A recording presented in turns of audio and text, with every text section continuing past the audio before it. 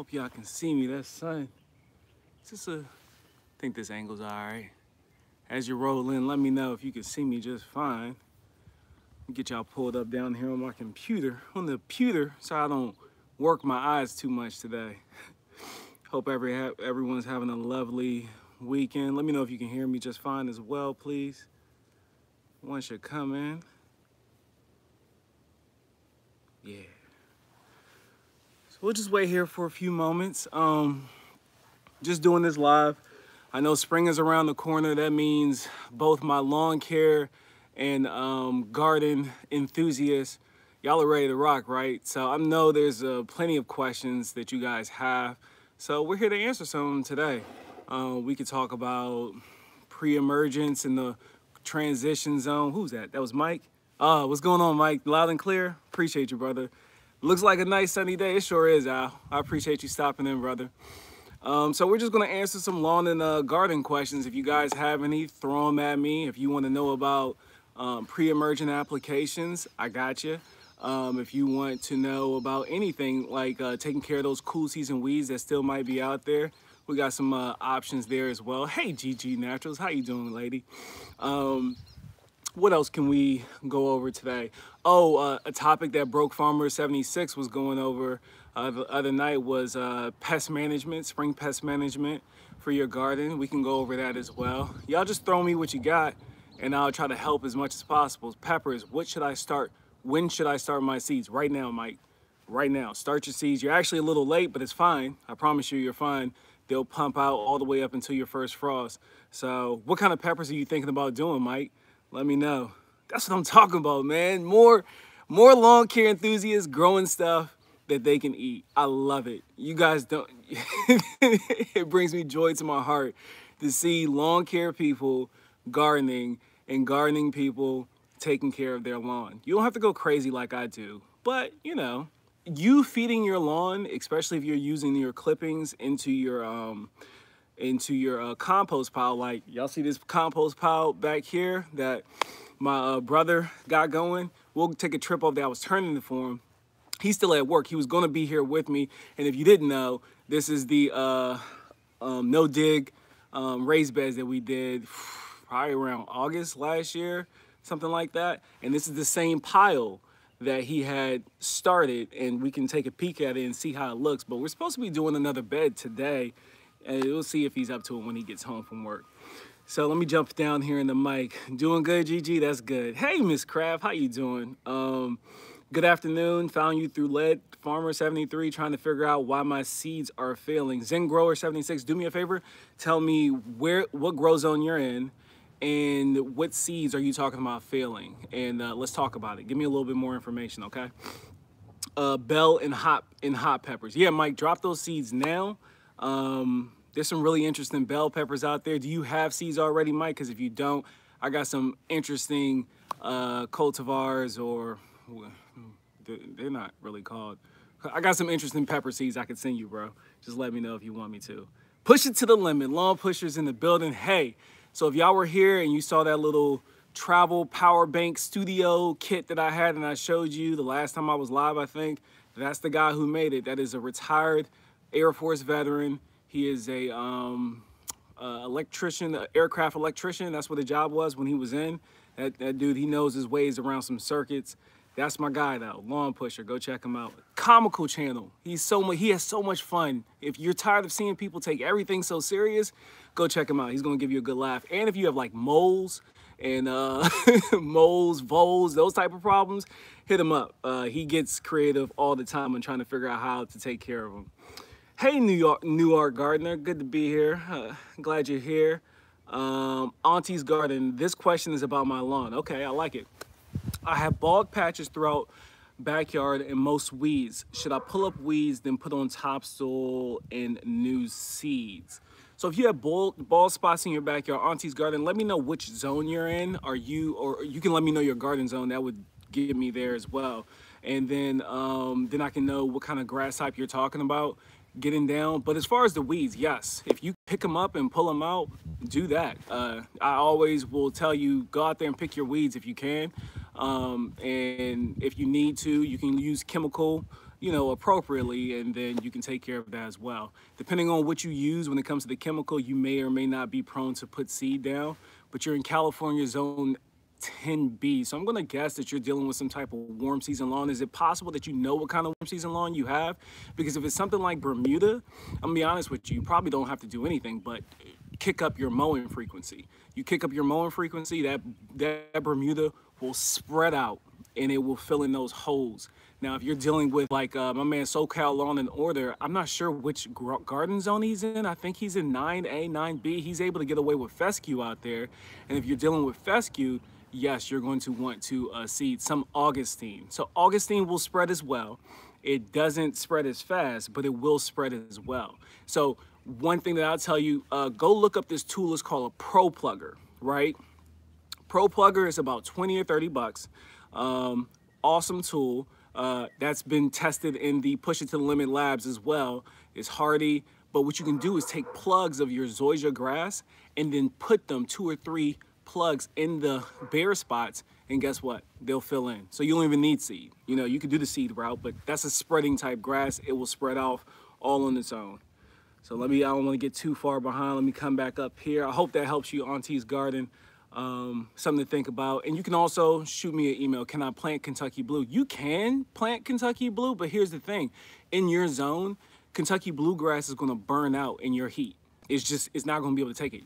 Kentucky Bluegrass is a cool season lawn. So you really want to be as low as like Miss Craft at 7B, zone 7B and above. That's the furthest low on the map, the lowest on the map that I would ever try to do a Kentucky Bluegrass. And even at 7B, I'd want that in a heavily shaded backyard.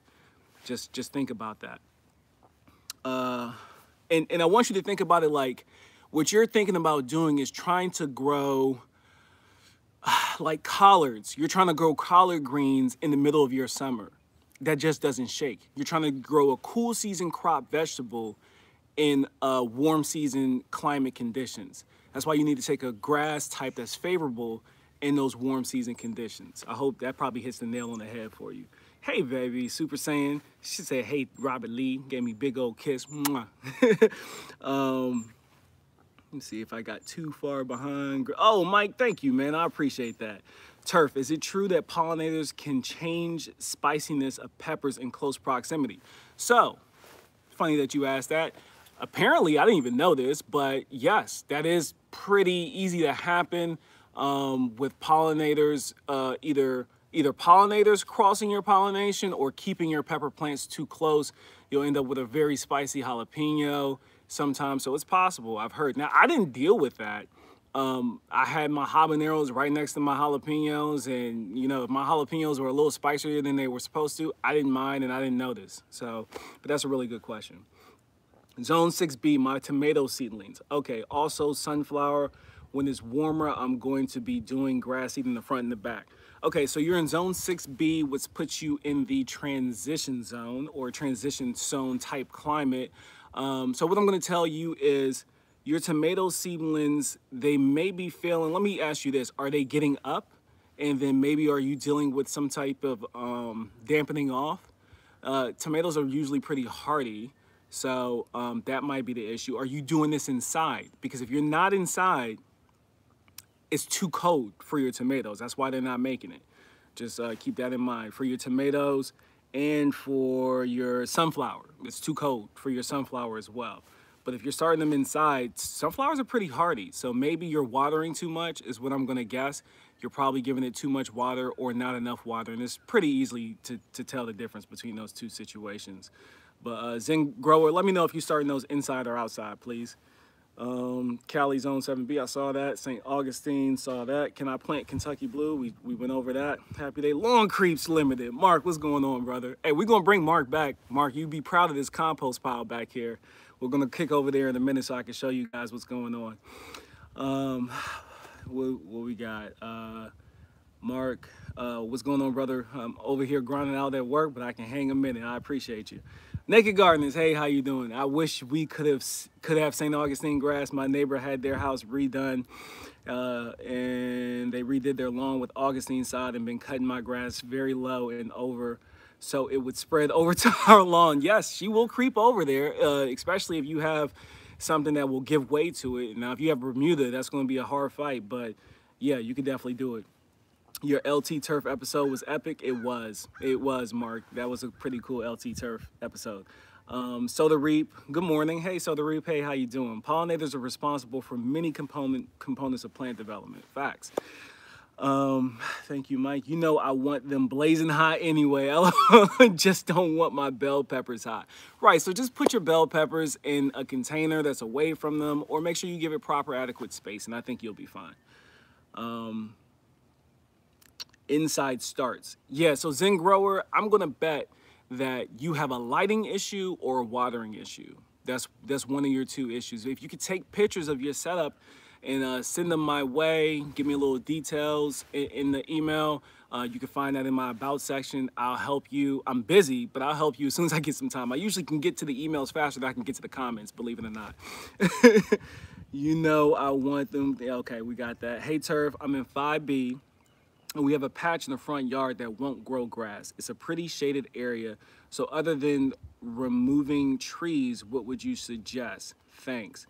So I would suggest you, I want you to do this. I want you to go out in your yard and get you some type of probe. This right here, this is a MySoil probe. We're gonna test my brother's garden beds. He struggled with a couple different vegetables. I can't remember which one they were off the top of my head. And I was like, listen, MySoil just sent me a test kit and I'm coming your way for work.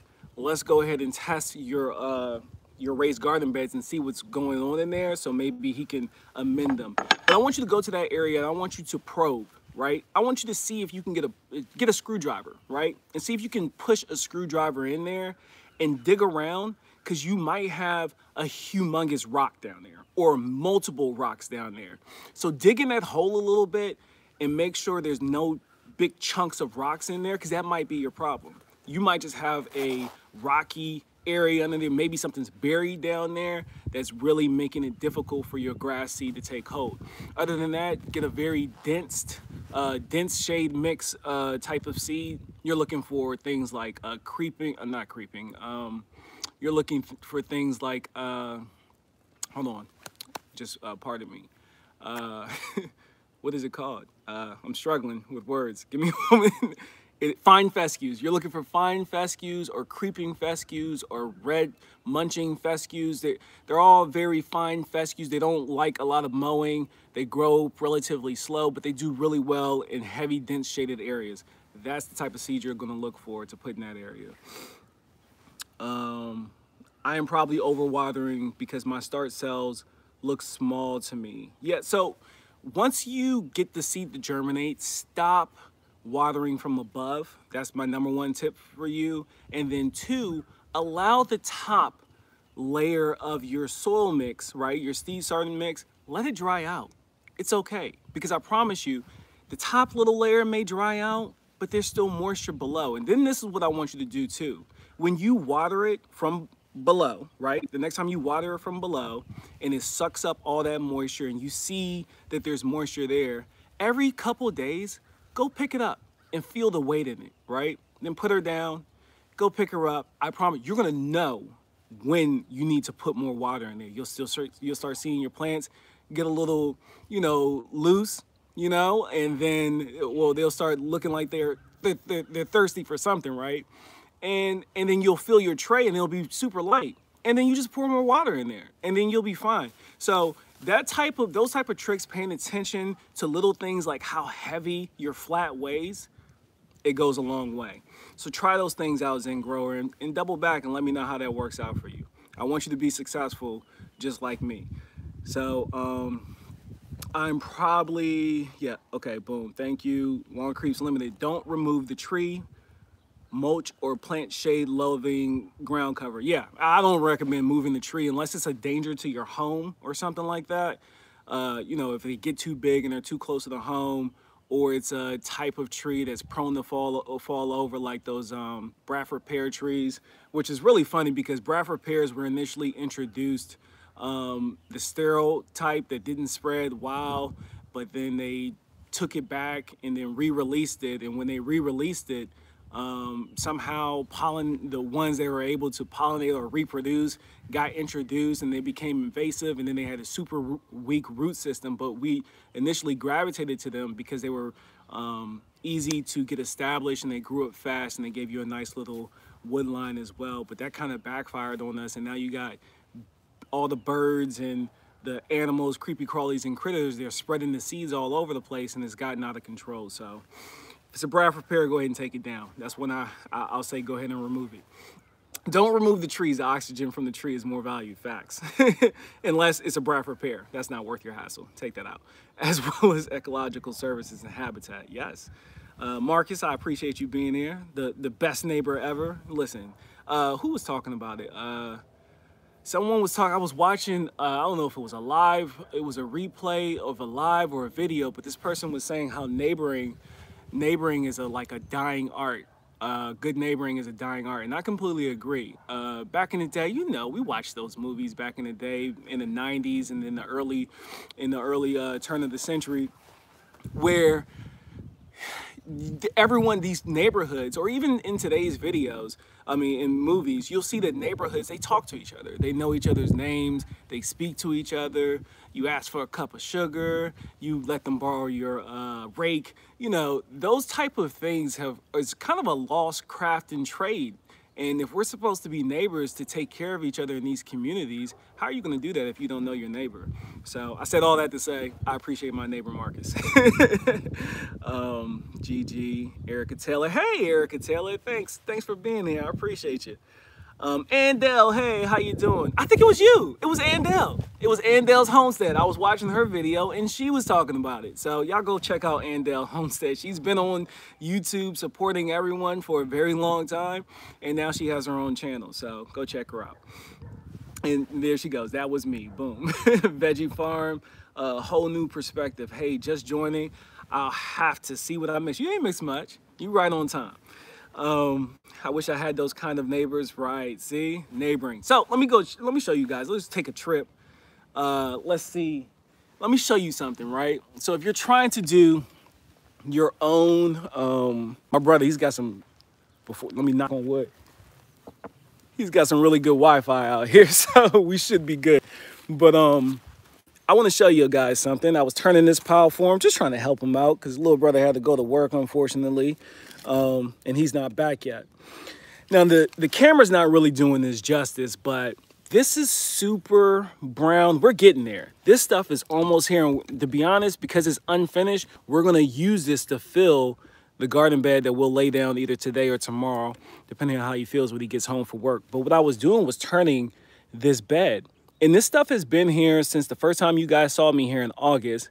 And he's just been throwing all his waste from the garden, eggs from the house, you name it, he throws it in here. He keeps the grains out, no raw meats or anything, because we don't want to attract rodents and whatnot.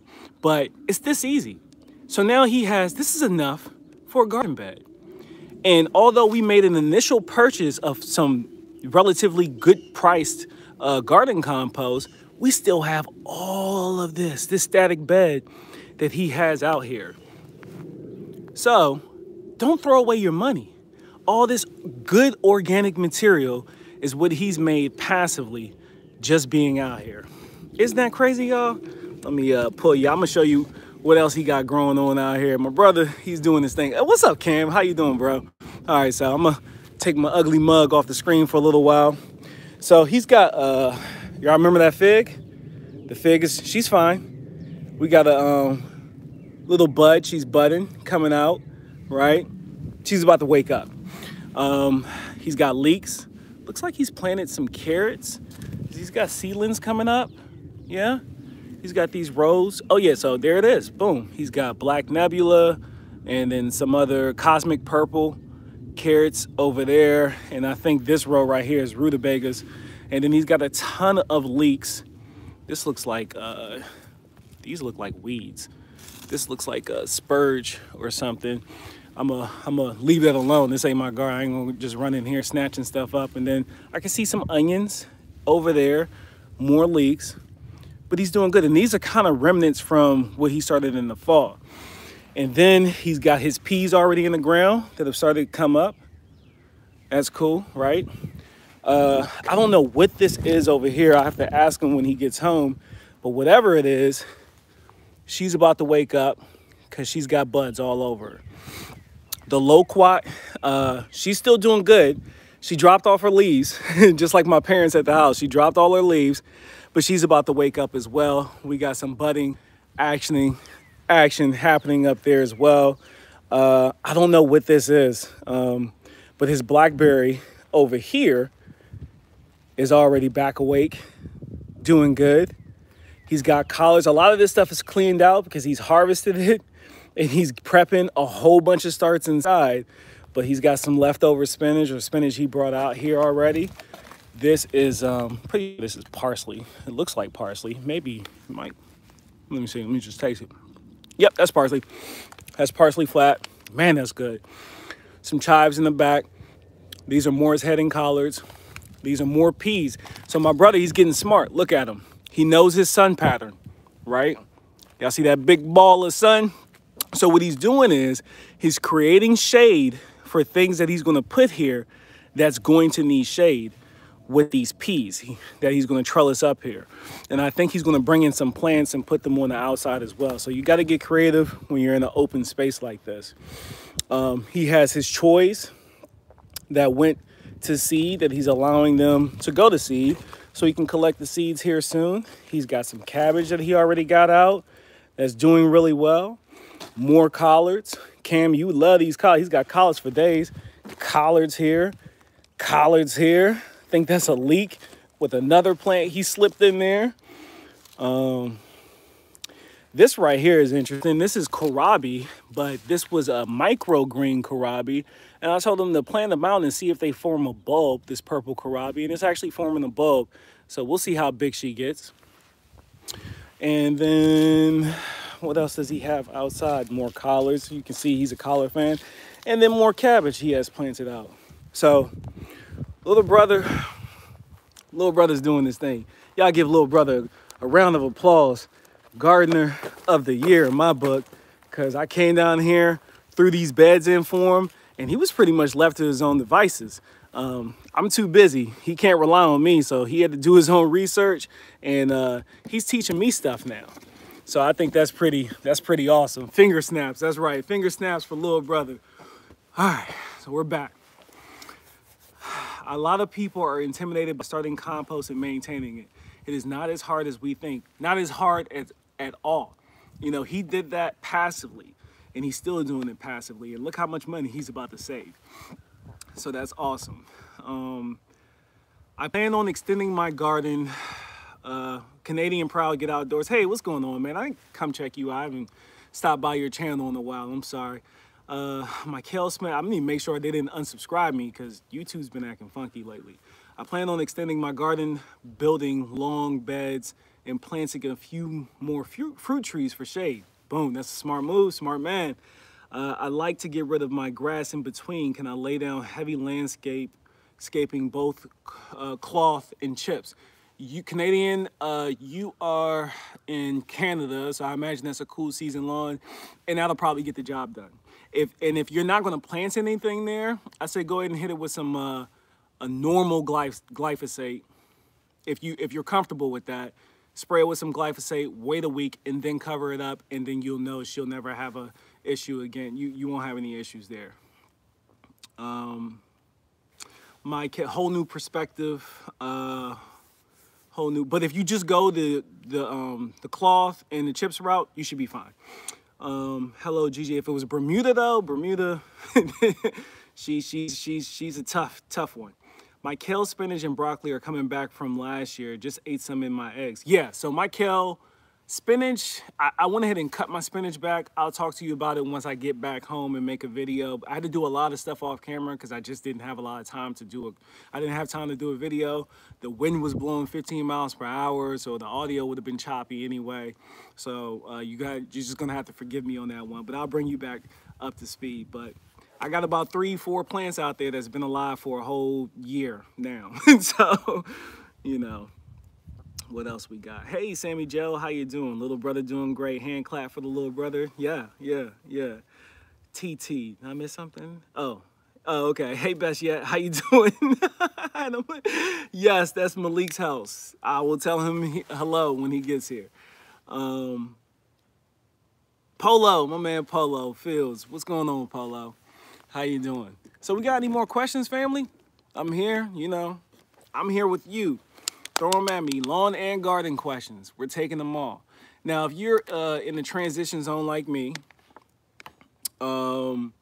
you should be watching your soil temperatures very closely, because if you are going to go the pre-emergent route, you're ready for your first split application probably in about a week or two. If you don't know, if you don't want to spend the time, or you don't feel confident about going out there and just putting a regular thermometer in the ground and taking your readings, you can go over to greencastonline.com. greencastonline.com and type in your zip code. I'm gonna drop this in the chat for you real quick. .com. Maybe I won't. Green cast soil temps. Let's do it that way. Boom. Here we go.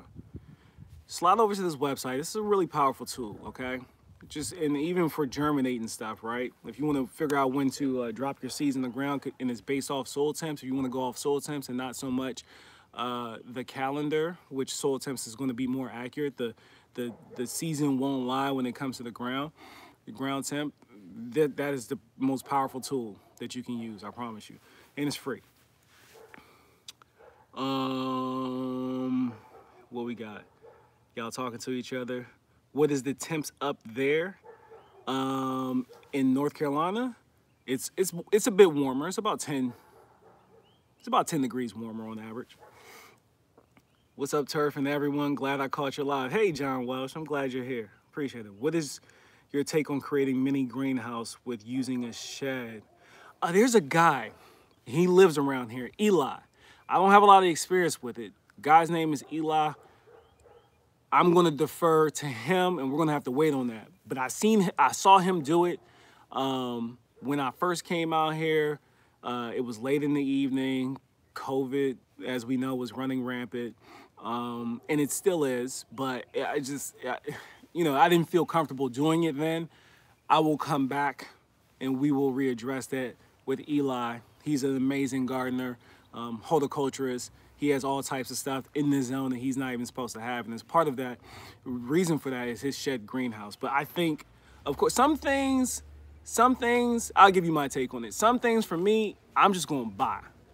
Because if you don't have all the tools that you need, I think little brother is home. Is that him? Yeah, I'm pretty sure that's him. Yeah, that's him. Little brother is home. So,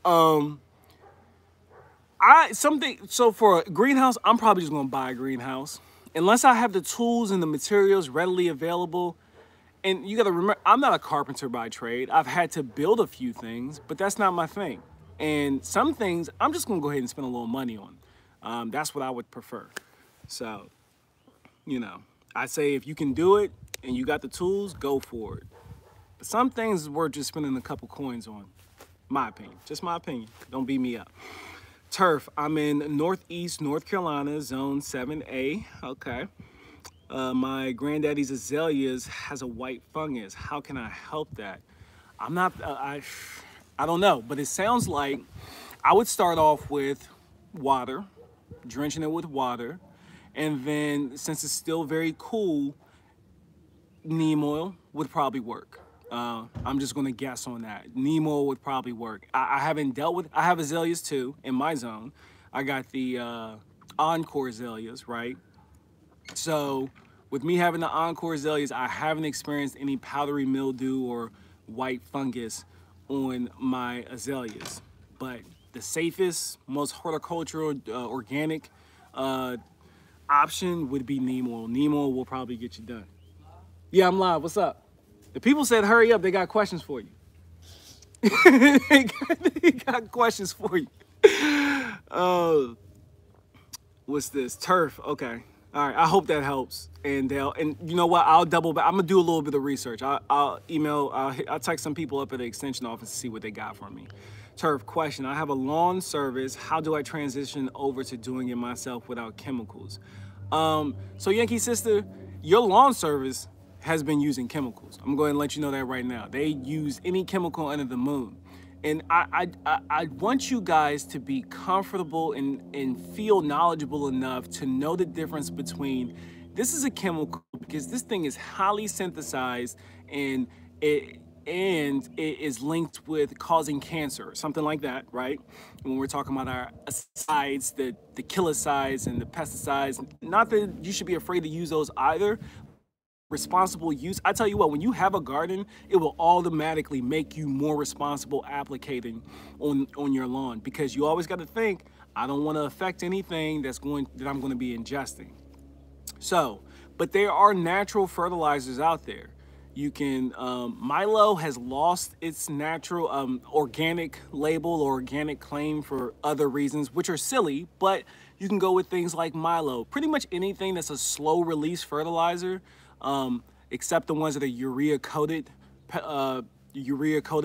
that's a synthetically bonded prill that's going to make it release slow. You get that stuff that smells like success, as my man Alan Hain would say.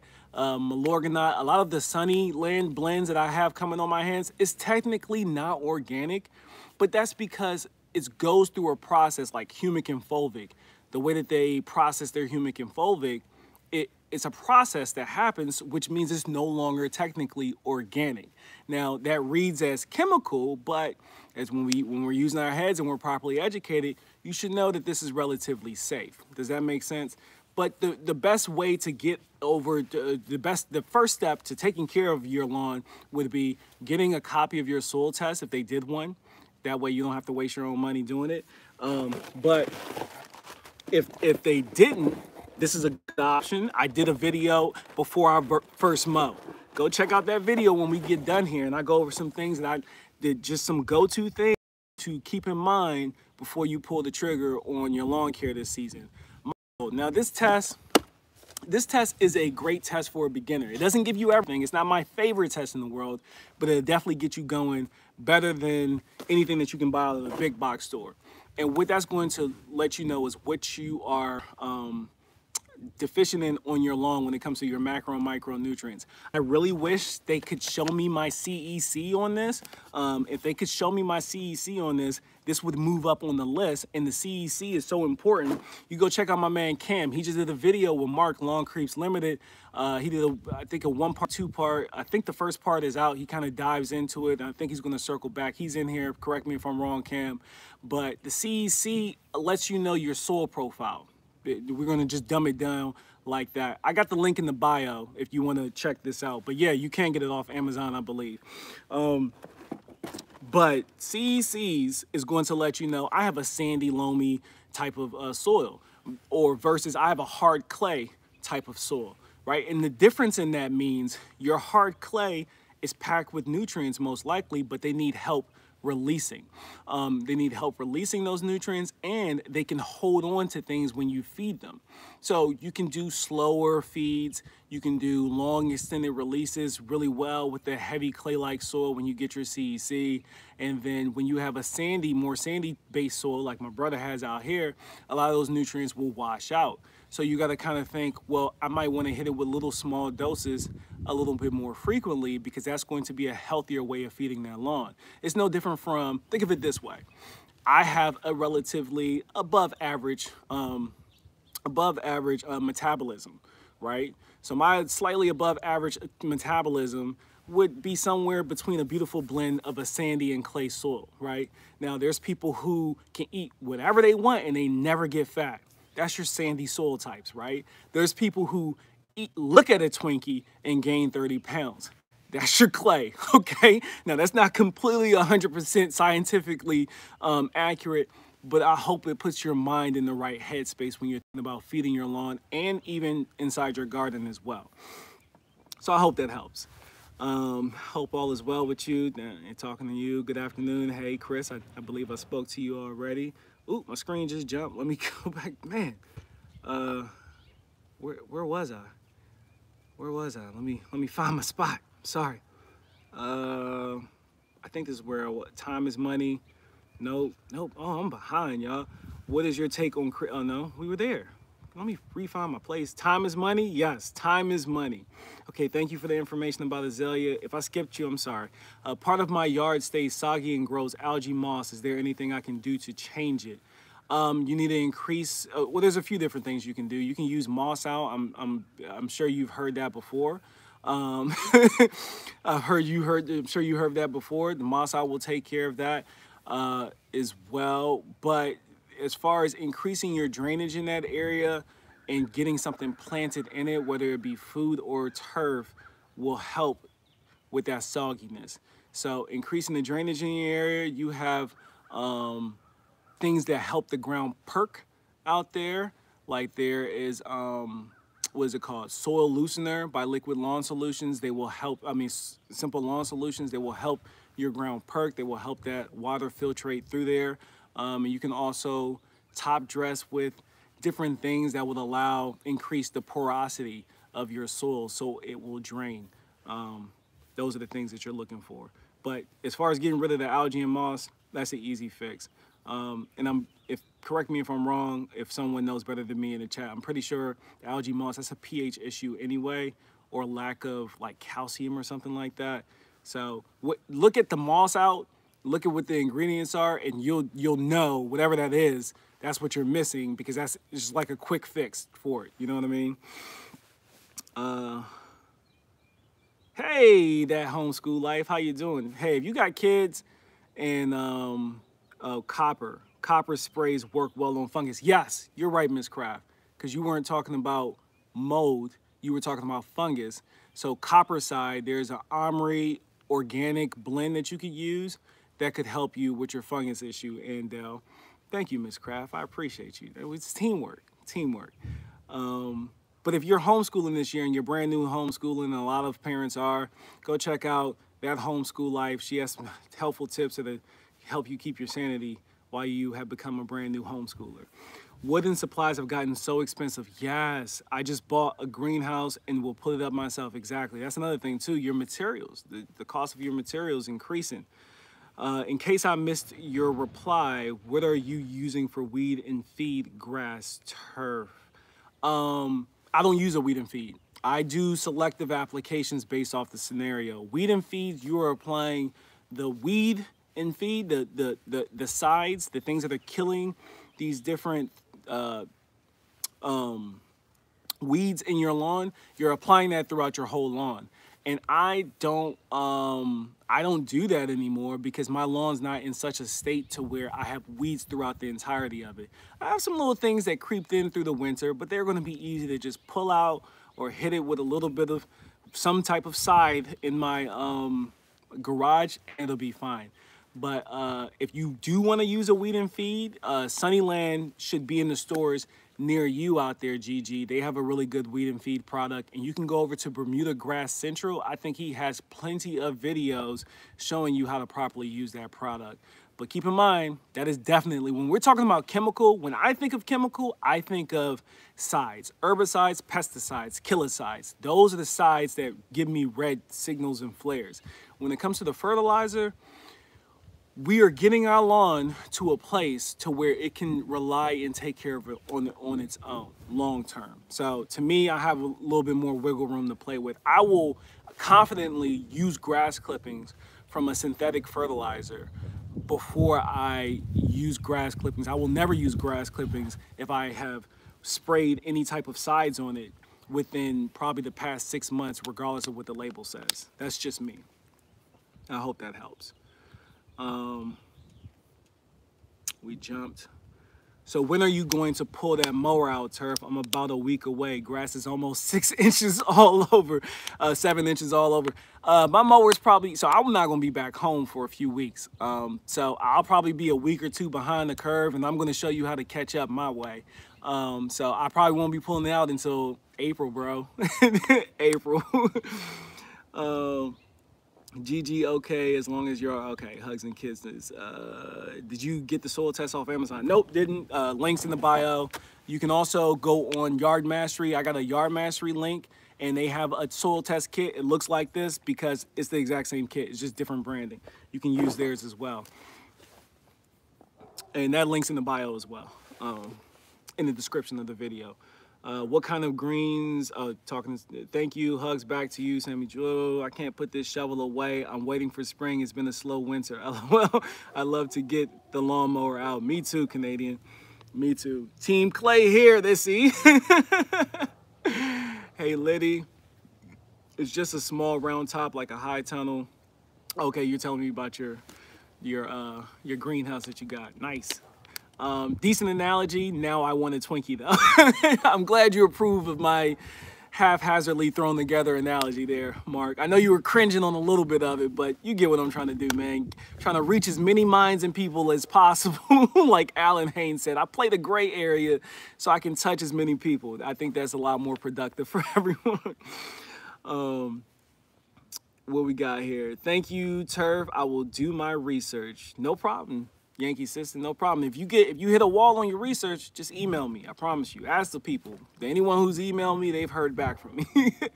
Hello, Turf. Is that your yard, your house? Just tuned in. Shirley Weems, no, this is not my yard or my house. This is my little brother's yard and house.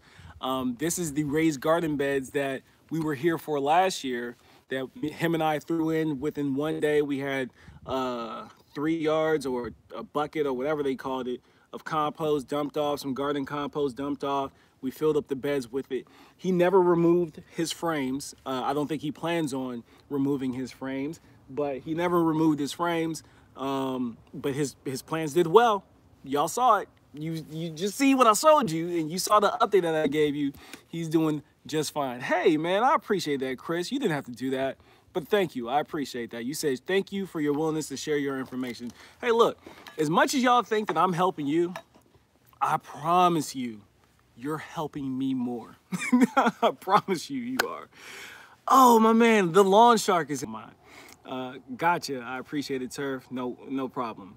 Hey, Turf, mommy time. How you doing? Cam, there you are. Man, I've been confusing you with Polo this whole daggone time. What's up, Cam? What's up, Cam? Mark, good job, Rob. Thank you, Mark. It means a lot to have Mark sign off on anything I say when it comes to being better citizens to our planet. I'll just leave it there. Thank you. I'll look into it. Okay, Love Notes helping people in the greenhouse. Thank you, Love Notes. Greenhouse Megastore online. That's where you got it from. Okay. Dino Rules, boom, yeah, Cam, cool. So, questions. I caught up. I got to the bottom of the chat. Any more questions? Let's talk about pest control this spring. We got to come up with a nickname for Cam for his smoothness. I know, right? I think I was, what did I say? Cam reminded me, it'll come to me here in a minute. Chris White, hello, Turf, North Carolina here watching. I'm in your state, Chris White. I'm here. Doing turf therapy things. I can't be in my garden, so I'm in my little brother's garden.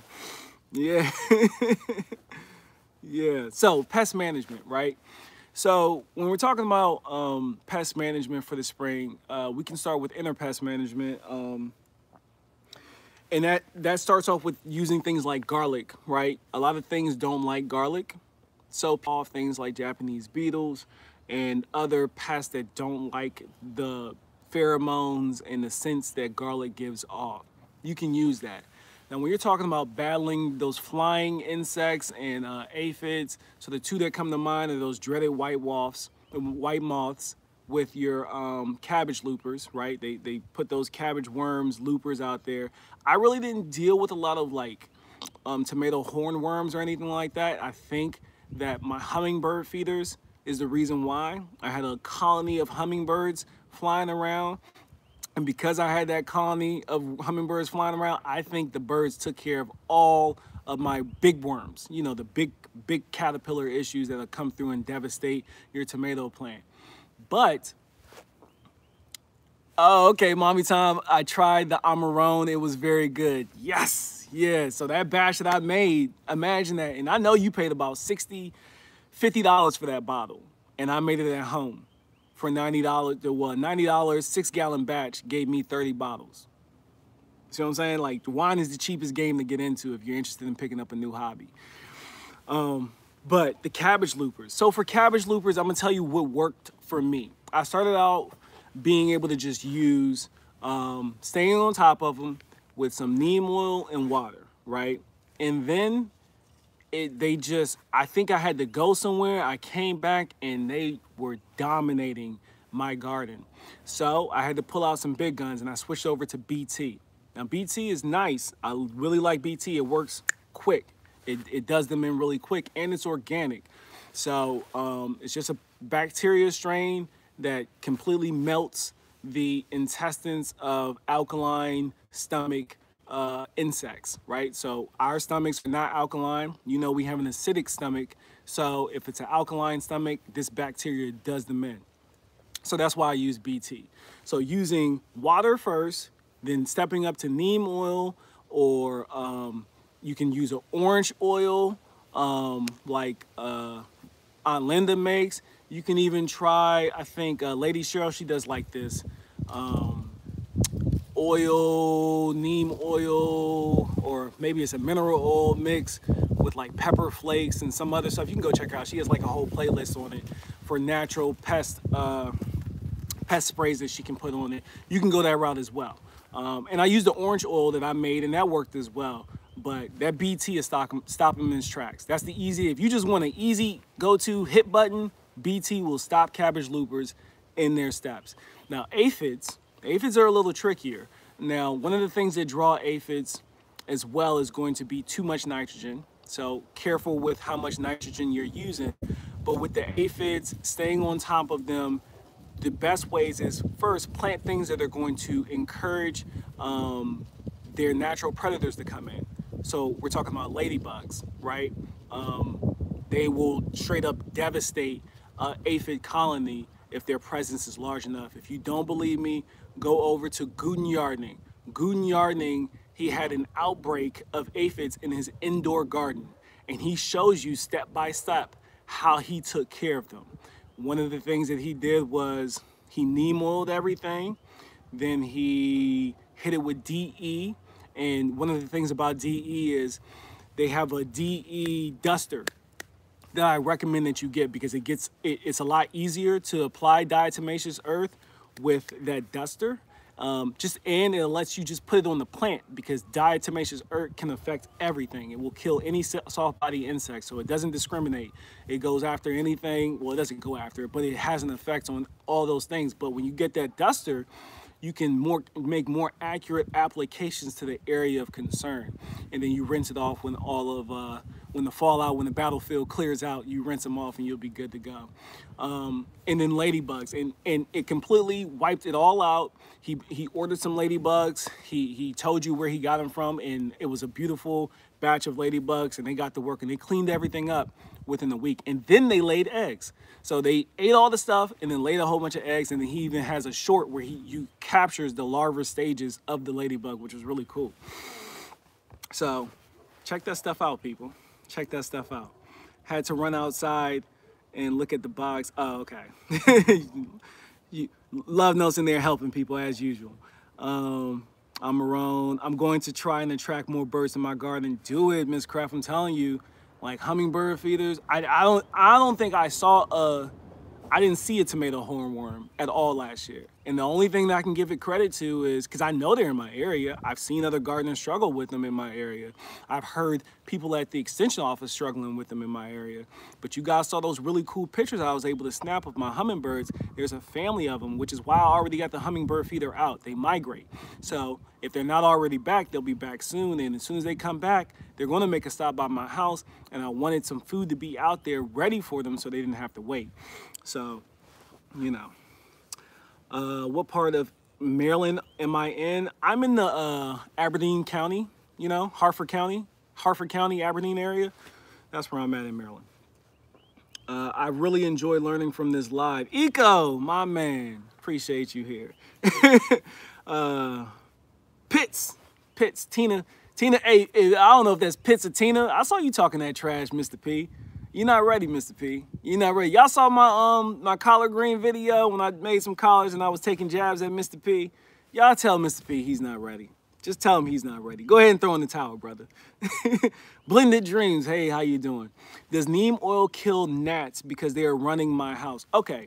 They won't kill the gnats, but they will make it. So this is what you need to do with the gnats. First thing I want you to do is stop watering from the top. Okay, if you're doing that, stop watering from the top. Figure out some type of wicking system to where you can water from below and up. The reason why is because gnats, like our grubs, they like the top layer of that soil. It said, "LOL, did he respond?" I didn't respond to the comments yet. You know, I've been traveling, packing, getting ready to travel, moving. I'm gonna get to them though. I'll probably get to them tonight. I'll get on the computer and run through all of them. But the fungus gnats, they like for the topsoil to stay moist. So if you're keeping your top layer of soil moist, whether it be a houseplants or seedlings that you're starting, you're actually saying, fungus gnats, come here and lay eggs. So that's why you need to let that dry out. And one of the ways of letting it dry out would be from watering below, right? Another thing that I want you to do is go to Home Depot and get the, I'm gonna say this specific because it's the cheapest one I know. You can buy them off Amazon's, but at Home Depot, they got the Black Cat bug zapper thing. And I give you brand and all. It's only like 22, 24 bucks. Go buy that thing, hang it up in your greenhouse or your garden area and leave it on 24/7. That is going to thin out your fungus gnat population. Now, we got through those are cultural practices that's automatically going to thin out your fungus gnat problem. Now, when you want to use the neem oil to help you with that, you're going to spray the neem oil on the top layer of that soil. The same way that you would keep the top layer of the soil nice and moist when you're trying to start your seedlings, that's how you want to apply your neem oil. And what that does is it makes it, they don't want to bump and grind. They don't want to lay any eggs in that. It's nasty. That's like being in a dirty house or some dirty sheets.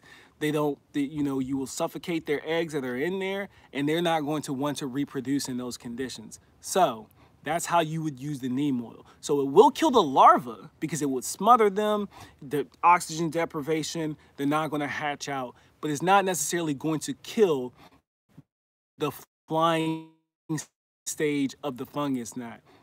How you kill the flying stage of the fungus gnat is you plug a bug zapper. That stuff is messy and they're expensive. Get you a bug zapper, hang it 24/7, and at nighttime, make sure all of the lights in that area is out. Your bug zapper should not have to compete with any other source of light, so that's important as well. All right, I hope that helps you. Long answer, but I hope that helps you. All right. Should I think about up-potting my collards and peppers or just wait another 3 weeks till I can put them in the ground? The collards are starting to get kind of big in the starter tray. Well, Cam, I hope you dropped new collard seeds anyway. It's about time for us to do that in our zone anyway because yours were kind of leggy. But yes, you can go ahead and take your collards out of your little cells and up-pot them into like little solo cups, like the peekaboo cup, and you should be able to leave it in that peekaboo cup until it's ready to go outside. Right? Don't do anything bigger than that. So yes, you can individually separate because I've seen your seedlings, separate them, up-pot them into a solo cup and bury them a little deep, okay? And you should be fine. As far as the peppers, they're not outgrowing that space. You need to thin out your peppers, leave them in there for another week or so, and then up-pot them because they're moving slow. Those roots are moving slow, I promise you. You got the top growth, let them focus on that bottom growth. That's what they're doing when they're not looking like they're doing a lot of movement up top. That's because they're putting all their energy down below. So be patient with your peppers, but the collards, you can go for it, yeah. I got to do some family stuff. Much love, Canadian Proud. Get outdoors. Everyone stay safe. Hey, go do that. Family comes first. Go do that. Thank you for stopping in. Gooden had them in a grow tent. They couldn't fly away. Well, the ladybugs, yes. But also, if they have food, they're not going to, like, they're not, yeah, you might lose. He ordered quite a bit of them, but if they have a food source, they're not going to immediately leave. That's what some people make mistakes doing. His infestation was so heavy that them ladybugs was like, they did a scout, they looked around, and they were like, oh, okay, there's plenty of food here, and then they went to work. So if you're buying it and dumping them off, and there's no aphids for them to eat, they're going to fly away and go find them something to eat. What is the extension office for? Life crazy booms. The extension office, let me see how short I can make this. The extension office purpose is to do a lot of research on the back end through the state university or however it's funded, right? And this extension of your state university usually. They get the research in your local area, your local microclimate, your zone, your county, And then they take that information and put it in an easy to digest way for the average homeowner and farmer to understand. That is the purpose of the extension office, is to help you be a better grower and a better person to our eco environment. That is the purpose of the extension office, and it's free. You already paid for it. You paid taxes. If you paid taxes, you paid for it. Go get your money worth, you know? Don't let that money go to waste. Hope that answered your question. Life Crazy Blooms. My flowers attracted praying mantis and ladybugs to fight bugs. Yeah, I had praying mantis. Y'all saw him. Y'all remember Turf? With Turf, the mascot, when I had my nephew and cousin at the house, nephew and brother-in-law at the house. Turf came in. I didn't put any praying mantis eggs out there. They all showed up on their own. So yeah, extension office is amazing, but they're not equal, which is why I went live the last time I went live, and I gave you a whole bunch of other resources that you can use if your extension office is trash, because you know it happens. Last year, I thought the DE for my pool filter was the same as the food grade DE. No, that is not the same. Do not make that mistake. And when you buy Diatomaceous Earth, if you do it, get the smallest bag that you can find. I'm talking about like a 4-pound bag if you can find it. A little goes a long way. If you buy one of them big 20-pound bags, you will have that bag for your entire life. What's up, Led? How you going, man? At work, gripping the grain, but I'm glad I caught you. I'm glad you're here too, Led. So yeah, DE, that's a good. Stinky Puddle Wrench, did I miss something? You said at Turf? Put it again if I missed it. I'm sorry, Stinky Puddle Wrench. Thank you for being here, by the way. LOL, did he respond? Yeah, no, we hit that. Turf, I need help with those dandelions and dollar weeds. The dandelions and the dollar weeds. So the dandelions, 2,4-D. 2,4-D is what you're looking for. Look for a 3-way applicator. Hopefully it's nowhere near your garden bed. If it is, just be careful when you're applying it. Read the label, follow the instructions, you'll be fine. But dandelion, or you can hand pull it out. The only trick with dandelion, as you know, is you got to make sure you get the tap root or it's going to come right back.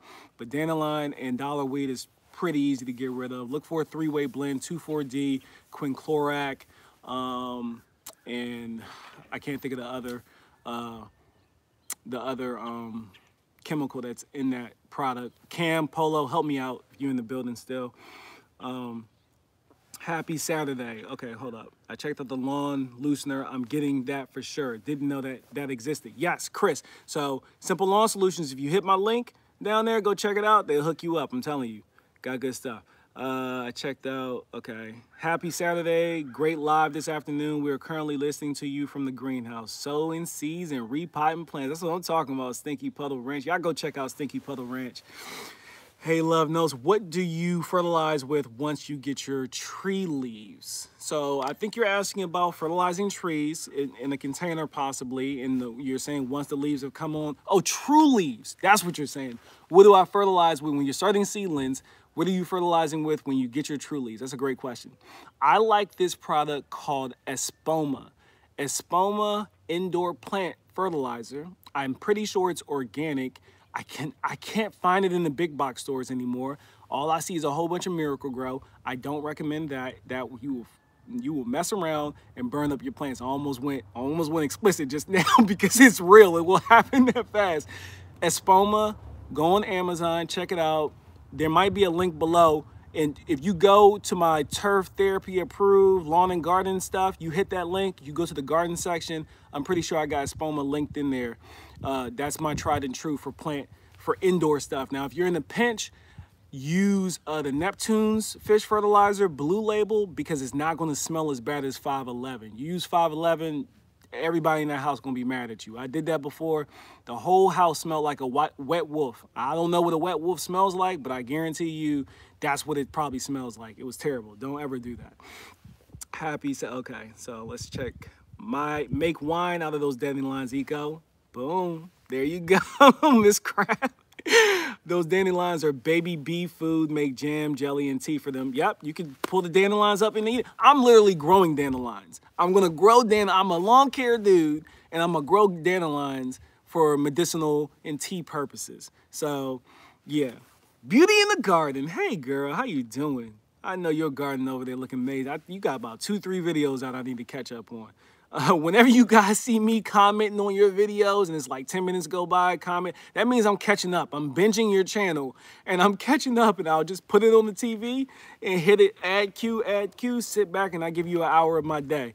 That's how I do it. So yeah, yes, love those dandelions. Hey, BB. I like that. Hey, BB. Best description. I assume you talking about the extension office description. With it, please check out your local extension. They have classes on chickens, bees, canning. They sure do. Whole new perspective. Yep, they sure do. I did drop my second round of seeds last week. That's good, Cam. You're doing good, Cam. I'm gonna show y'all Cam's garden. I went and I saw Cam last weekend. Social distancing, masked on the whole time. I hope the audio comes out all right. He's gonna do his version of it. I'm gonna do my version of it. And I think I'm gonna call my like a gardener is born or something like that. That might be the title of my video, because Cam, he inspired me. He thinks that I inspired him, but really he's inspiring me to continue going and doing what I'm doing, because I can see how it's affecting people in their lives. So that was an amazing thing to be able to go out there and see him with his stars going, actually sacrificing a piece of his beautiful backyard to grow food to feed his family. So that's amazing. If you have not already subscribed to Elevated Lawnscapes, go over there, subscribe to him. The garden content is coming. And you might learn a little something about this lawn care game too. A lot of nerds I have heard yet. A lot of garden nerds and wonderful people. Yes. I keep frozen up because I'm at work. What did I miss? I don't know. They have to fly a bit to get rid of the winter fat they have in hibernation. They tell you to release them in the evening. His had grow light, so it was a controlled environment, Raj. I think you're still talking about Guten gardening. Hello, Led. Dandelions are looking for calcium. You most likely have a calcium deficiency. Okay, all right, cool. Guten is growing so much food in small spaces. He really is. Y'all need to check out Guten Gardening. I brought him, I think he was the first gardener I brought on the channel for an interview. Dicamba, that's what it is, Mark. So 2,4-D, you looking for stuff with 2,4-D, quinclorac, dicamba, that'll get you rolling for sure. For your dandelion and dollar weed, that'll snipe them. Thanks, Mark. And Mark don't even fool with the chemicals anymore, but you gotta stay, I mean, just because you don't use it don't mean you don't need to be educated about it. So, hey, yes, sorry, True Leaves. Yeah, I got you. I got you, Life Crazy Blooms. Yes, Espoma is good. Yeah, I like Espoma. Espoma tried and true. Wet Wolf, I'm telling you, that's what it smelled like, Beauty. It smelled like Wet Wolf. It was terrible. Has anyone used 511 that has seafood allergies? That's a good question, but I'm gonna tell you this. I don't see it affecting you if you have a seafood allergy, because by the time, when you eat the plant has turned those nutrients into a completely different structure. You're not eating seafood anymore. Now, I'll tell you, if you're using 511 and you do a harvest, you probably want to make sure you rinse them off really well, because maybe the fish fertilizer, that, you know, that dead fish that's all chunked up in there, maybe that could have an adverse effect to you. But that's a really good question. I'm sure if you ask Google though, she'll tell you. I guarantee you. She'll tell you. But as far as the plant itself, nah, you're good. So sulfentrazone, dicamba, yeah, I keep saying sulfentrazone. The three-way is 2,4-D, dicamba, sulfentrazone, not quinclorac. But quinclorac is good. If you find quinclorac in there, that's a good one, because it also takes care of your crabgrass. So that's why I like that. I keep saying those because I'm a fan of them. So sulfentrazone, be careful with that. It's super hot. You can burn some stuff up with it. Has anyone, I've been trying to get dandelions for 2 years. I've only saw 2 in the sandy area. Just get some seeds and grow them. Get some seeds and grow them, because that's what I'm doing. I got some really cool dandelions that I'm growing, so I'm excited about it. They're gonna go in the medicinal herb garden boxes. They are selling dandelions in the produce Asian markets. Boom. Cam is the homie. Yes, he is. And Cam, when I was talking about the CEC earlier, that's who's going to be doing it. Cam over at Elevated Lawnscapes. He'll be doing it with Mark, Lawn Creeps Limited, who's actually in the building. Hello, the Artistic Kitchen with Sandy Self. Hello, everyone. Hello to you, too. Love notes, what do you think about grow bags for fruit trees? That's a good question. I have not. The only fruit tree I have in a grow bag is my Meyer lemon. My Meyer lemon is in a 5-gallon grow bag, and I was contemplating whether or not I should put it back in a clay pot. I haven't made up my mind. I think it's fine, so I'm just gonna leave it. I'm not messing with her no more. She's still holding on to that fruit, and that fruit still gets bigger, so I think that's cool. Please repeat the garden channel to view elevated. Nah, it's elevated lawns. Cam, say something if you're still here. Elevated lawnscapes. He's up there in blue. If you scroll up, I'll pin him up right here. Boom. So I just pinned him to the chat. That's his channel name. Go over there and check him out. Sorry, grow bags. I've seen people grow fig. Sorry, grow bags. I've seen people grow fig trees in bags. Yeah, so there you go. I guess you can. Beauty in the garden. Hold on, wait, I missed something. Let me go back up. Today I received a carrot harvest from August. I almost cried. I gave up on it. I received a carrot harvest from almost cried. I gave up on it. Are you saying that you had success, Quincy? Why'd you cry? You cried of tears of joy? You know? Yeah, those carrots, they'll hang in there. Remember when I pulled mine up? I told you guys, you did not have to pull them up. The only reason why I was pulling mine up was because my carrots were in containers. And a month or so before that, it got so cold that things froze. And I was trying to harvest like my rutabagas, and I had to dig my rutabagas and radishes. I had to break the soil up, like break the whole block up and then break them apart. I didn't want to deal with that anymore, and I wanted to eat the carrots then. And another cool thing about the carrots is they're very easy to store long term. Like you can just put them in your fridge. You don't have to do anything fancy, but put them in the crisper, and they'll be good for a month down there, especially if you just pull them out your, they're probably even longer. If you just pull them out your garden, rinse them off, rinse them off, let them dry, throw them in your fridge, you'll be fine. They'll hold their own for a while. So, but yeah, they'll overwinter really well. Bat guano, blood meal, cottonseed meal, alfalfa meal. These are all good organic fertilizers for nitrogen needs. Yes, and making your own, like worm cast tea. You guys, I've seen that. I don't know where you're going to get your hands on bat guano other than the store. Blood meal, you can get blood meal in the store. You probably have to go to like your agricultural store or specialty store to find bat guano. I haven't really dealt with bat guano, nor do I intend to. Blood meal is simple enough for me. I'm good. Alfalfa meal, y'all know that Love Note, she just did a video on alfalfa meal. Apparently that stuff smells like success for real. So yeah, just keep that in mind. Andale Homestead and Colony, your knowledge does affect others' turf. Thank you for sharing. I appreciate that, Andale. Looking for a platform for container plants in the yard. Thinking about pallets. Any cheap ideas? You just said it. Pallets. Pallets. Go see if you can go to a construction site. Maybe they're getting rid of some bricks, you know, or just wood. Let me ask you this. Better question. Why are you trying to keep them off the ground? What's wrong with them being on the ground? Just put them on the ground. Or are you trying to raise them up so you don't have to bend over as much or something? But yeah, as you can see, my brother, he's got all his containers right there on the ground. They're all on the ground. He got them on both sides, on the ground. Boom. Looking for, yeah, grow bags get blown over in the winds. Yes, that is true. Especially on the side of my house. Depends on the plant you have on it, how tall that plant is. But that's true. If they catch wind, it's a tall plant, they will fall over. My tomato, I think 1 or 2 of my tomatoes did that, but that's when you got to think about the placement in your garden. Use that suncalc.net website that I gave you guys. That's handy to figure out your placement for the sun, but also keep in mind how that wind comes through. Because like last year, I almost lost that really tall mammoth sunflower. I had 3 of them. I harvested one of the heads. The seeds were actually pretty good. And I still have 2 heads with the seeds on it that I need to harvest. I just got them hanging up upside down in my garage and they're perfectly fine. So yeah.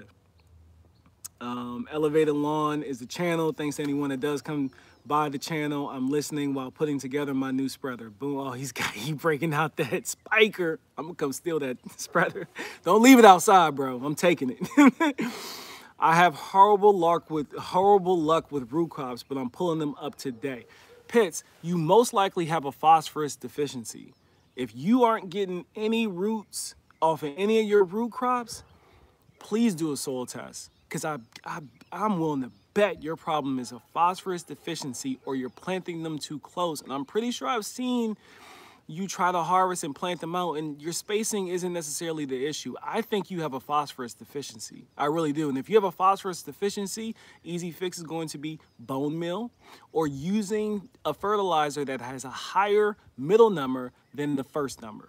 So NPK, that's the number. It's like 511, 511. That's 5% nitrogen, 1% phosphorus, 1% potassium. So you're going to want to find something like the Neptune's fish fertilizer. That's a 246, I believe. So that's 2% nitrogen, 4% phosphorus, 6% potassium. So you're going to look for something with the middle number to be higher than the first number if you're struggling that hard with the phosphorus plants. Because once they get their foliage on, you don't want to push a lot of energy into really big green tops. We want the root. So you need more phosphorus. More phosphorus in your life. Bone meal, slow release fertilizer, you can scrape that in on the top layers of the soil or mix it in the potting mix that you're doing. And then you can come back with the liquid food fertilizer like the Neptune's Blue Label. I like that stuff. Like I said, I think its label is like a 246 or something like that. I'm pretty sure the middle number is a 4, and it'll get you going. I have horrible, thank you guys. I was just thinking about putting my fruit trees in the grow bag, but I don't own any grow bags, so thank you. Cool, yeah. I want to see if you do that. You're going to be addicted to that spreader, Cam. Oh, Quincy, appreciate you. Thank you. I appreciate you. You didn't have to do it, but I appreciate you. Trying to help keep the rabbits out of the containers. Ah, okay, yeah. Yeah, also rabbit stew. No, I'm joking. Yeah, so pallets, construction sites. There's always construction going on. Just drive by the construction site, see what's out there, you know. Find the person who looked like they're in charge. Ask them about the stuff that's laying out. Milk crates. Grocery stores, they throw them milk crates in the back all the time. You can use those. Yeah, bricks, pallets, milk crates. Those are the things that pop in my head. Help her out in the chat, y'all. What are y'all using at home to elevate your stuff that is either free or cheap? You know, free or cheap. Help our fellow gardener out. Help Veggie Farm. Give her some ideas. All right, Mark. Thanks for popping in, bro. Appreciate the time that you spent with me. Do you have a hydroponic video for beginners? I don't have the video, but I did it with Miss Craft. And it's on Miss Craft's channel. I think Cracky Method Hydroponics is the easiest, the cheapest, easiest, and probably the most rewarding, I think, because you don't have to do a lot. You kind of just like fire and forget, and then it does its own thing. So, but you can go over to Miss Craft. I'll put together my own version of a short little video down the line. It's not really in the program right now. I'll tell you what, you will definitely see one in July because it's too hot for me to grow lettuce in July. So you'll see me doing it around June, probably late May, early June. I'll do another video on Cracky Hydroponics because I'm not going to even try to deal with the aphids. That hot outside, they will demolish the lettuce. Even if I put it in the backyards, I don't want to deal with it. So that's when you'll see me do my Cracky method. But in the meantime, you can go over to like Growing with Jeff. He does a lot with Cracky, small channel, and you know, good stuff. And then Miss Craft. Miss Craft does hydroponics out the wazoo. She got playlists, and she showed me how to do wine, and then she showed me how to do hydroponics. Thank you very much, Miss Craft. I appreciate you and your time.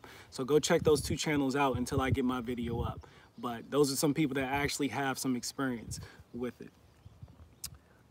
Thanks. Okay, so it will not work for me. I was looking for a cheaper way to plant my fruit tree in grow bags, so I would just grow them the way I always plant them.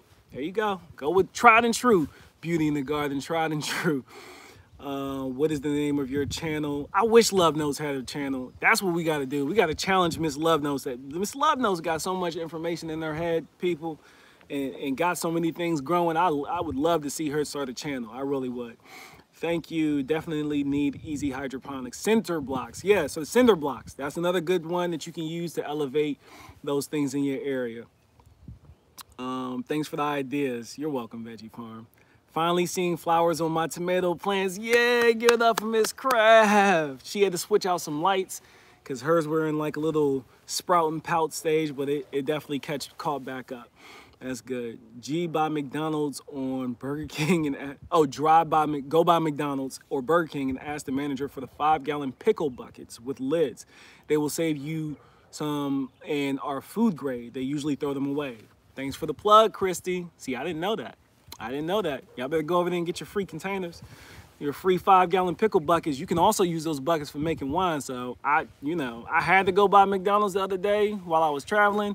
That was probably the first time I was in McDonald's in years. So, but now I'm gonna be making it a habit to swing by to give me some free containers. No problem. Okay. Hey BB, where can I find the extension office resource list? Mine is still text closed until spring, summer. So they should have a website. Hey BB, where are you at? What if you don't mind telling me, what state are you in? And they should still have a website. So, you go to their website and you should be fine. Nuggets and buckets. You still be fine. But mine is the Harford County Extension Office, and they have plenty of, they're not the extension office. The physical office isn't open, but you can still email them, call them, send them pictures, and they have a website full of resources. So, that could work. I have nothing on the YouTube. Yeah, we know Love Knows. Love Knows needs to start a channel. Tell Love Knows to start dropping some content. School nutrition managers will also give you crates for free. Boom, call the school nutrition managers at your local schools and they may provide them for free. Christy Lewis is there. Round of applause for Christy Lewis with the 2 very, very helpful plugs right there. I appreciate it. Ellen Panky, hey, look at Aunt Ellen in the house. Hello all, just stopping in. I appreciate you for stopping in. Can you send me the picture of the fertilizer so I can go pick it up now? Which one, Life Crazy Blooms? I'll send you a link to it when I get done with this, but which one? Tell me which one you're talking about. Thank you, Love Nodes, but I know your garden is beautiful, right? We know her garden beautiful. Chris White, hey, how you doing? Coleman's Corner, hey, how you doing? Thank you for being here. Yeah, appreciate you. Yeah, but that was pretty much it. I just wanted to hop on here, show y'all my brother's lovely garden. He's doing great out here. He's got a lot of starts going on inside, and answer any lawn and garden questions if you had it. So I've had y'all's time for we're at an hour. Yeah, about an hour. Yeah. So I don't want to take your beautiful Saturday. So I'll hang around a little bit longer. Seed Addicts, hey, how you doing? Thank you for being here. And if there's any last minute lawn or garden questions, I'll let them drop in the chat and then we'll get over. Then I'm gonna help my brother finish turning this pile back here. Turning this pile. You can see the color. You can see the color a lot better now. Oh, boom. All right. So you see how that's super brown? That thing's about to be black. It's about to be black in a couple more months. And then we got that lighter brown there. That's about to be some black gold in a couple more months. John Welsh, my yard is trash right now. Now I've been renovating my house. Now I'm getting ready to do the landscaping. Yankee Sister is still colder than a witch's oven. 6B, yeah, it's cold. It's cold. It's cold. It's gonna be cold this weekend for us. We're back home where my garden is. It's gonna be really cold. Have you planted kohlrabi? Yes. Oh, you don't know? We do kohlrabi. My brother, I showed you kohlrabi earlier in the video, but so I had kohlrabi in one of my hoop houses that I did. Looks like a cuddle cart. My buddy Kenny Cooper, he'd make fun of me saying that it looks like I got a bandwagon on the back of my front patio. But I grew kohlrabi all through the winter. As far as its taste, I'm gonna tell you this, it is much better in the fall than in the summer. In the fall, that thing is sweet. It's sweet as all get out. And literally I wanted to eat it raw, but I didn't. We made it with greens. We usually put our kohlrabi with greens. We stir fry them with the greens, or I cook them down with my collards. And they take on the flavor of greens and collards really well. So the taste is very neutral. and sweet. So it's very neutral, kind of turnipy in the spring, but on the fall, that thing, you can make ice cream out of it. Like I've seen people, Guten Yarding, he makes kohlrabi ice cream. And I was like, really? Kohlrabi ice cream? I wonder how that would taste. And then in the fall, when I tried the kohlrabi, I was like, it's so much sweeter. You know how we was talking about the sugars? Aunt Linda, she did a video explaining to you the breakdown on the sugars. I had Q, Farmer Q was in the building that night that I was live, and he told you the sucrose, fructose. He gave you all the technical terms to it. But yeah, he makes kohlrabi into ice cream. So that gives you an idea of how sweet that stuff is. It actually reminds me of, if you're a fan of this, pistachio, you know the pistachio gelato that you can get that's sweet, but it's not super sweet. Like it's just sweet enough. Like you can't eat too much of it and get to, you know, it's not over sweet. That's the kind of similar profile that I think that kohlrabi ice cream would have. So yeah, kohlrabi, that's my jam, if you couldn't tell. And I got that from Lady Linda. Purple kohlrabi is the one I've grown the most, but you'll see different varieties this year. I have a question. My yard is sandy. When it rains, it tends to be muddy. We tried to grow grass in the past. It only grows in certain areas. So that you didn't give me a question, but I'm guessing you're asking what can you do to help this out? You're going to want to introduce more organic matter in that area. So if you need to introduce some like good quality compost into that area, you're going to want to change the profile of that soil a little bit so it can, but you said it's sandy, but it's muddy. So maybe it's just sandy on the top. But what zone are you in? What zone are you in? And tell me what zone you're in, because see, like Bermuda will do really well in that type of scenario, especially if it's sandy on the top, which means the surface of the soil is going to be warm, which Bermuda likes. Any warm season grass would like that. But if it's sandy and you're in a cooler climate, then some grasses like Kentucky bluegrass or fescue may struggle on the top on getting taken off. But a grass like perennial rye or bent grass, the grasses that you'll see on the golf courses, they will thrive in an environment like that. So give me a little bit more information if you don't mind, Coleman's Corner. I need 2 loads. Okay. Hello, Growing with Donnie. Sorry, just got here. How do you prepare it? Toya Stoy. I think I answered that. You can do whatever you want with it. It's great raw. The kohlrabi is great raw. You can saute it, cook it real quick, or you can let it boil down with some greens. Maybe I'm gonna even grill it this year. Let's do that. Let's grill some kohlrabi and see what that tastes like. Give that a shot. Oh, whole new perspective. I appreciate you. Thank you. Thank you. So good raw. See, Beauty in the Garden, she agrees. That kohlrabi is good raw. Turf has been growing different kinds of kohlrabi. Yep, nailed it. I know we have to be the most patient while we listen to the Southern Gardeners, right? Because the Southern Gardeners, they already doing their thing. Thanks, everyone. I dropped seeds about a few weeks ago for kohlrabi. You gonna love it. You gonna love it, Toya Story. You gonna love it. Stinky Puddle Ranch, we are learning so much from you just by listening in the background. Greenhouse Bound. Thank you for sharing your knowledge and energy. You, sir, I appreciate you. Y'all hear my brother over there messing with power tools? I don't know what he doing. Bless his soul. Okay, kohlrabi slaw is great also. You just gave me an idea. Ellen, you just blew my mind. How about we do this? How about we take the kohlrabi, we chop it up like we're going to make a slaw, but then we take it another step and we pickle it. Let's pickle it.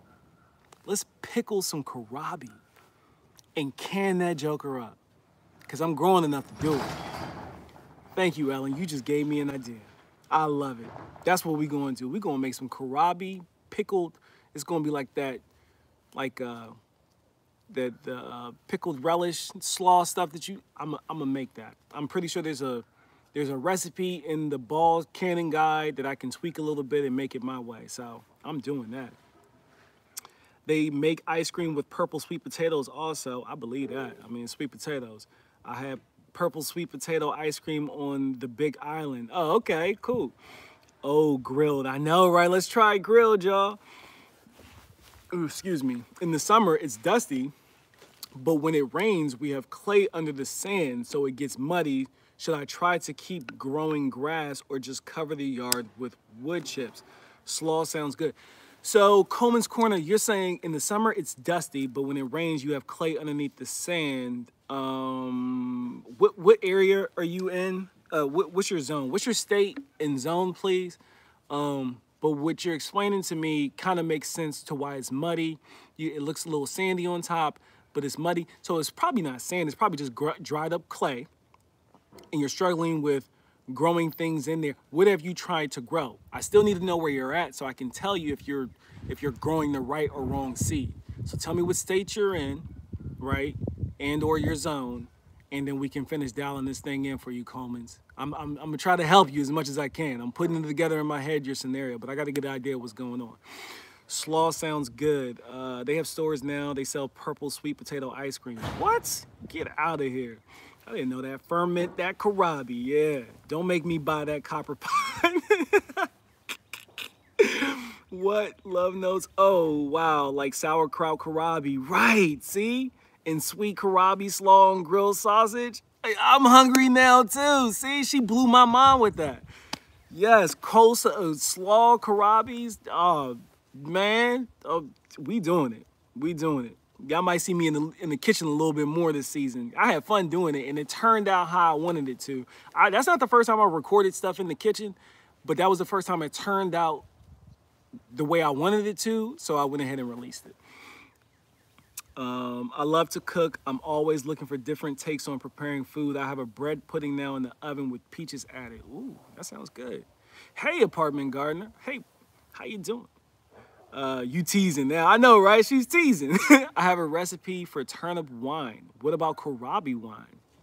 Look, I don't think I'm growing enough Karabi for wine. So maybe when we get to the partial homestead in about 4 years, maybe sooner, who knows? But that sounds good. Maybe Miss Craft will grow enough Karabi over there for some wine. That sounds so good. I know, doesn't it? Coleman's Corner. Add tons of mulch, compost, build the foundation, rest will follow. That's correct. So that's where I'm about to lead you into. We're going to increase the humidification process of that clay. We want to get that clay to release and break down. But there's some grass types that will still thrive in that clay. I just need to know your grow zone. Florida. Oh, okay. Florida zone 9A. So listen, you probably already have St. Augustine or Bermuda. So I'm going to recommend you the same thing that I told someone earlier. I want you to go on Amazon, and I want you, actually, if you chart out, go through my my turf therapy approved gear for Amazon. It's in one of those categories in there, but it's called a Pro Plugger.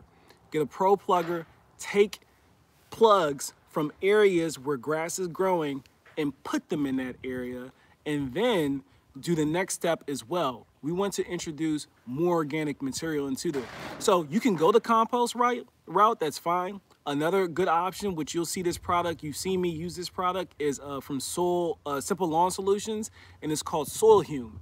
And in the Soil Hume, you got humic, fulvic, and seaweed. That's going to increase the microbial activity and encourage the humidification process to change that soil texture and that profile over time. That's another product that you can use. Or you can just use compost like he said. The problem with using certain types of compost, if you're going to use a compost, if you have like leaf grow, like that really fine, well mesh, you know, it's nice and it's been filtered out really well. You don't want a whole bunch of sticks and stems and all types of chunks in that area. So you're gonna want something that's been broken down really nice, or some mushroom compost. You know, you could use that as well. Just enough to coat about a 1/4 inch, and you can do that multiple times throughout the year. That will also increase that humidification process. What else we got? In Florida, they have used black cow to amend the sandy soil. Yep, boom, there you go. Black cow work as well. Black cow tends to be a lot chunkier to me, so it might not spread as well. At least the batches that I've seen that's been developing nowadays. I think Farmer Q was talking about how, you know, he kind of feels like some of these batches are questionable because they're pumping it out so fast. So yeah, just be careful and do your research. Just don't take my word for it. Go and verify. Sometimes I misspeak. Sometimes I'll answer a garden question thinking that you're talking about the lawn, vice versa. And sometimes I just flat out just get it wrong, you know? So always double check. I appreciate you trusting me, but double check and make sure that, okay, Turf said this, do a quick Google. Oh yeah, that lines up, cool, I'm gonna do it. Just do that. Thank you for your help with the lights. You're very welcome, Apartment Gardener. You're very welcome. My brother, he's got those same lights. So if you got them, you'll be good to go. I think I saw your email too. So I'm glad you got them. And well, I'm gonna show you his setup. I'm gonna record a video while I'm here because we're gonna pull this soil sample before I leave. I'm gonna show you how I do that. And we're gonna figure out what's going on inside of his garden beds. Malik, if you're still listening, I know you walking around, but what wasn't doing well in your garden bed back here? I don't remember what he told me it was, but we're gonna figure it out. Soil. This corner in Florida, you should go with some Bermuda grass. Yeah, yep, all right, yeah. Planting to grow enough for tomato wine. Whew.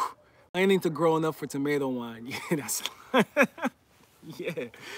A beef farmer just gave me some T-bone steaks, an inch thick. He had inch and a half. I'm gonna do them with peaches and Hennessy. Ooh, that sounds good. I'll try kohlrabi raw first, then in greens and slaw. Is it sweet pickling or dill? Is it a sweet pickling or dill? When I do it, I'm probably gonna do a sweet pickling. I'm not gonna do a dill. Nah, I don't want that dill flavor in there. I'll do a sweet pickling. Miss Craft, I have to get my recipe cards back out. You sure do, Miss Ellen.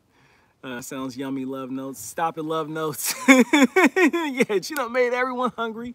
Yeah, grass-fed, look at you. Still talking, I'm taking note. That's what we talking about. 9A, I am from Tampa Bay area. Horse manure breaks down easy, not in garden area. Okay, cool. Yeah, so 9A, Tampa Bay area. Let me go back and refresh myself with, oh, I think you must be talking to someone else because I think I answered your question from earlier, Chris. Yeah, I'm good. You just chatting with someone else. Coleman's Corner said, thank you, everyone. I really appreciate it. You're welcome. We're here to help each other. Yeah, Bermuda knows all about that stuff.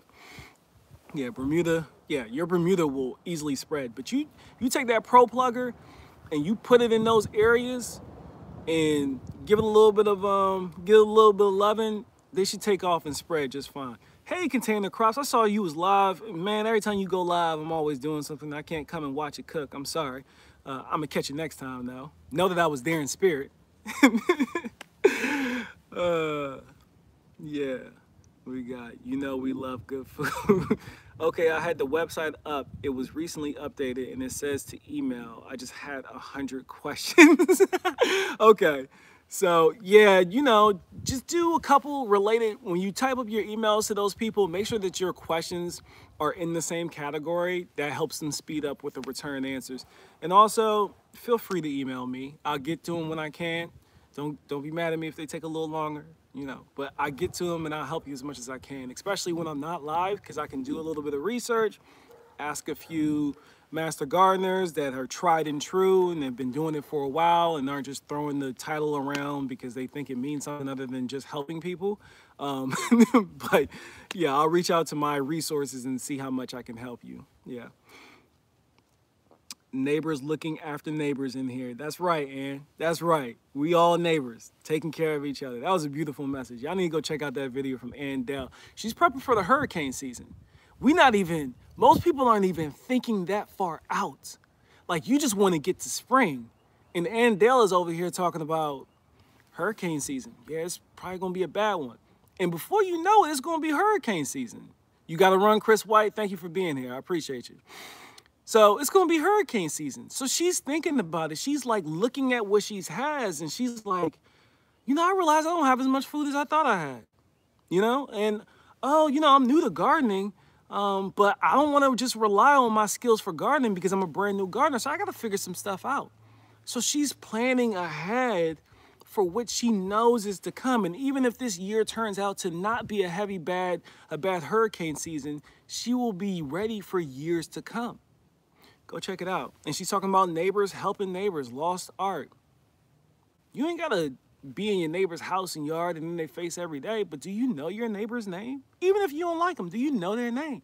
Do you know their name to where, like, if something's happening to you, you can at least say, Jim, help me. You know, so Jim knows you're talking to him? Or would you just be out there yelling? Can't call on anyone's name. These things are important. It's just as important to your survival out there. So, you know, speak. Don't just walk by. Speak to your neighbors. You ain't got to be friends with them and invite them into your home. Just speak to them. That's right. And I hate my whole name have to get my channel going so I can change it. Ellen, it's all right. Yeah, we get ready for hurricane season in April here in South Mississippi. And April gonna be here before you know it. Hey, Toya Sawyer. Appreciate you. Thank you. Malik, what were you struggling with out here in your garden? What vegetables were you struggling with? I was talking, nothing? Nah, you lying. Something was, a couple things struggled. That's why we're doing the soil test. Was it the collards in the beginning or something? I don't know. He having amnesia right now. The turnips. So his turnips were struggling. So he was having issues with a couple root vegetables. So, you know, we're going to test it out, see what it's working with. Mississippi is getting hit with a lot of stuff. Their water system floods, etc. We got to prepare for emergencies. Of course, yes. This ain't no scare tactics type things. You know, ain't no need to be afraid, people, because that don't help you. Being scared is good to be scared because you know you're alive, but it does you no good to just be scared, sitting there and being scared and staying scared. It takes action. You gotta act. Use that fear to move you to get stuff done. Being scared gets nothing done. So you gotta get out there and do something so you don't have to be afraid anymore. You know, you can be worried and concerned, but you don't have to be scared anymore. Scared means you're alive, but you need to do something with that now. Once you're like, okay, I'm scared, now what? Now what? Take the next step. Take the next step. I'm already canning food for the hurricane season. You on it. You on it. Who is that? Drainzer Beast? Drainzer Beast? I think I got that right. Drainzer Beast. Yeah. LOL. I remember my mom had St. Augustine grass. I was a member of the family. It was a member of the family. Walk on it at your risk. It was beautiful with southern women's borders, lilies, hydrangeas, crepe myrtles. That sounds beautiful. You know, the only issue I have with St. Augustine grass is the way it feels. It's a little rough on the feet. That's my only, it looks beautiful, but it's a little rough on the feet. So if I'm gonna go with any warm season grass, if I can pick my perfect warm season grass, for me, my lifestyle and what I'm looking for, it's gonna be zoysia. It's gonna be zoysia all day, through and through. Zoysia, because it feels like cool season grass. It spreads like warm season grass. It moves slower, which is a benefit to me not having to mow like crazy in the peak of its season. So I like it. I like it. Low maintenance, and it gets so thick. Once it gets so thick and established, weeds have to work 10 times harder to establish in your lawn. So if I had to pick a perfect grass for me being in the South, it's gonna be zoysia. The next best would probably be, I'd probably go zoysia, Bermuda, then St. Augustine, just because of how it feels on the feet. Bermuda, number 2, because of the maintenance when you keep it at a certain length. It's more work, you know, it's more work. And I gotta keep in mind, maintaining a lawn and a garden, I wanna have both. So I need the proper grass type that's gonna allow me to have both, because if I have to choose, to be honest, at this point in my life, in my headspace, I'll let that lawn go, because the lawn's not gonna feed you. I love to do it. It brings me peace and joy and happiness when I pull up to my house, but it doesn't feed me. So if I had to choose, the lawn is the first thing that's gonna go. So I'm gonna make sure that I put a grass type in it that's gonna be conducive to my lifestyle. So that's why I would pick zoysia. I'm scaredy cat gardener, but just the bugs and creatures. Well, you gotta learn to love them too, because they there to help you in the garden, container crops. I'm doing the Lead Farmer 73's prepper party. Yeah, so you know, if you wanna get some good prepping advice and tips, I'm not sure if I'm gonna be in there because I'm at the brother's house. We might throw it on if we're not doing anything and come in there and help you out. My brother, his truck is right here. I know I know he got stuff in the back of his truck. He don't even maneuver with it that often lately, but I know he's got rope back there. I know he's got enough to get him home. And you know, Dad, you're gonna get some good advice over there. And if I'm in there, I'll help out and give you as much advice as possible. But be prepared. Stay ready. That way we don't have to get ready. Survival preparedness. Yes, I grew up with the grass and barefoot felt good. Exactly. I'm sitting here looking at snowbanks, and I'm grateful that I have all of you to keep me happy until spring. I'm in zone 5 in Canada. Sammy Joe, I didn't know you were in Canada. My goodness. I truly love every one of you. We love you too, Sammy. We really do. We are able to continue to eat from my bucket and crate garden after tornadoes and flood hitting because I was able to move them into safe areas. Christy, that's a great idea. See? You're not just getting information from me here, people. You get them from the chat, you get them from the family, you get them from the neighbors. Maybe we'll just start calling them neighbors. Hey, neighbor. Thanks to Andell. I love them, I just run from them. Okay. The wife, this guy. This guy. That's him telling me he's about ready to put these garden beds in. I'm about to lose. Hey!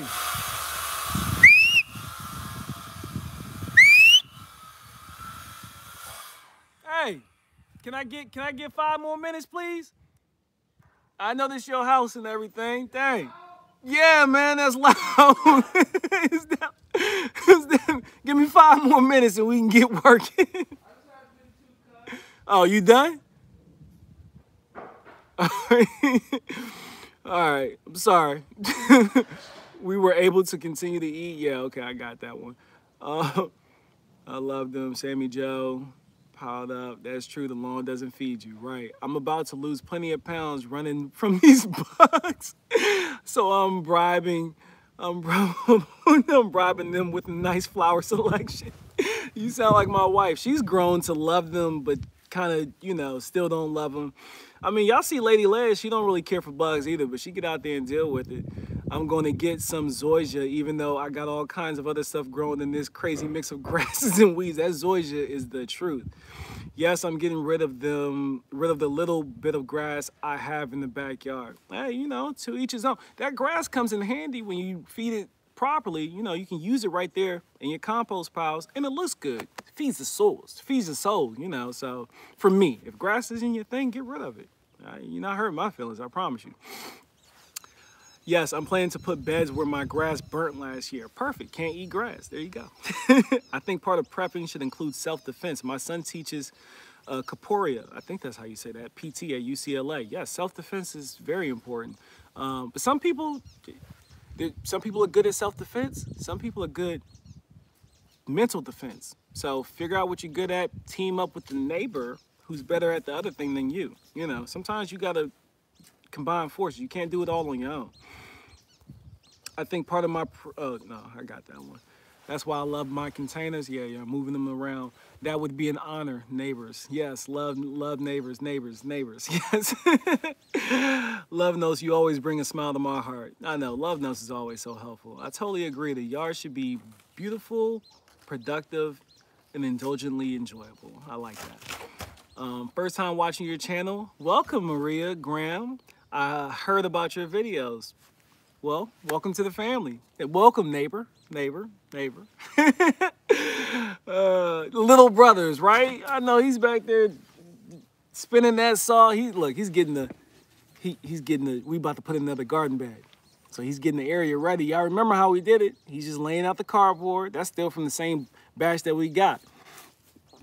So he's laying out the cardboard, and we about to box this thing up, and y'all saw the compost. It's doing good. So I have a large front yard of grass, so the backyard will be a garden. Nice, see? And I plan to do something very similar when I get to where I want to be, Blended Dreams.